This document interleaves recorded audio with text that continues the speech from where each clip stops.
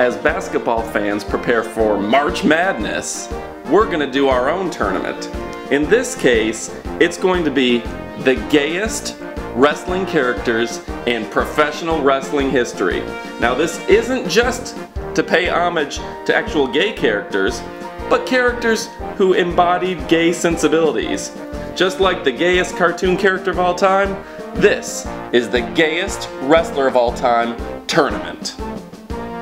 How do you vote, you ask? Here's all you need to do. Just go ahead and leave your comment for the gayest character. Here's the first round draft picks.